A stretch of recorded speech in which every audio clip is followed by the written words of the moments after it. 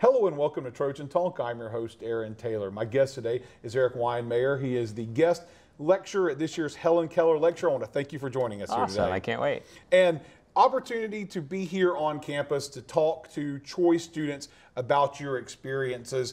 And one of the things about you is the fact that you're a bit of an adventurer, but people may see the cane in front of you, but you're also, you're vision impaired. Yeah. So kind of talk about how you got to do what you're doing, how you became a little bit of an adventurer. So in this regard.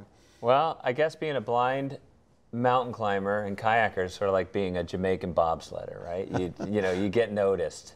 So there aren't that many of us in the world. So I was a teacher for 6 years and I loved it. I could have taught forever. I taught middle school English and math. But I'd been climbing mountains as a blind person in the summers. I'd climbed Denali, which is the tallest peak in Alaska, and I'd climbed El Capitan, which is in Yosemite Valley. And I thought I could make a life as an adventurer. And so, yeah, I've been doing that for about 20 years now, going around the world, climbing, kayaking, speaking, writing books, making films. It's not probably a life that many, venture capitalists would have invested in. The blind adventuring business, but I've made it work. And of course, one of those peaks you left off, just this little one called Everest that you climbed, the first blind man to climb Everest. Is that correct? That's right. Yeah, back in 2001, an experience that took us 3 months. And so, you said you climbed those other mountains. So, what made you want to tackle Everest? Yeah, because that's tough for someone who is completely within their faculty. So, well, I read a book called The Seven Summits. It was written by this guy named Dick Bass.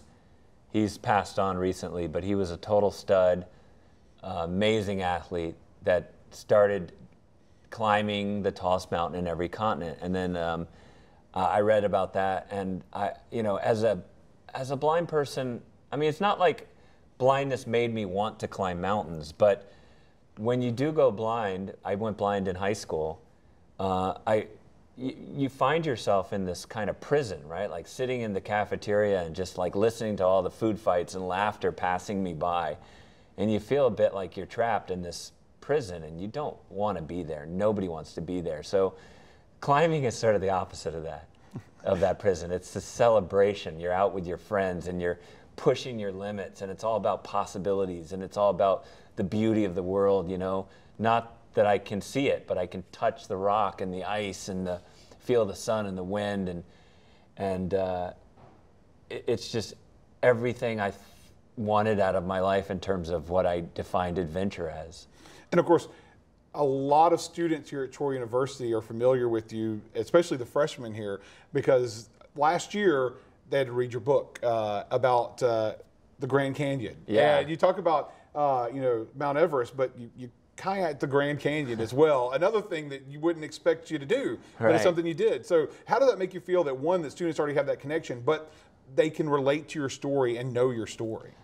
Well, it's kind of strange, I guess, is that climbing had become a bit of my comfort zone, right? I'd been climbing for so long, and then I got this crazy idea to kayak the Grand Canyon, and I didn't know anything about water.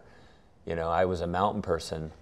I made myself into a mountain person, but then learning the landscape of a river as a blind person, like I didn't think I could function in, let alone flourish in that kind of environment. You have these holes that are like these giant washing machines that want to suck you down, and giant waves coming and crashing from every direction, and these currents that drag you and whip you around and pull you upstream. I mean, it's the craziest environment, and it turned out for me that kayaking was way scarier than climbing. Climbing's pretty slow and methodical, plodding your way up the mountain, but kayaking was so fast. You're riding the energy of the river.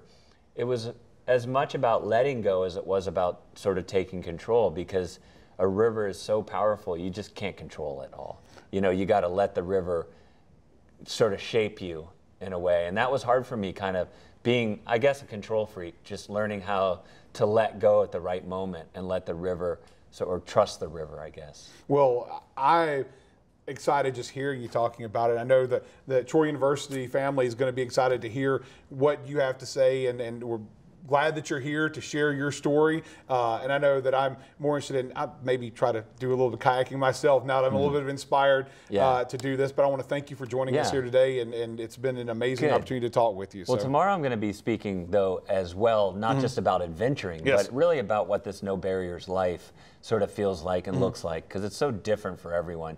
You don't have to climb Mount Everest to get there and live that kind of life. So, well, I want to thank you for joining me today, and looking forward to hearing more during the Helen Keller Lecture. Thanks for joining us today. Thanks. Thank you. Awesome.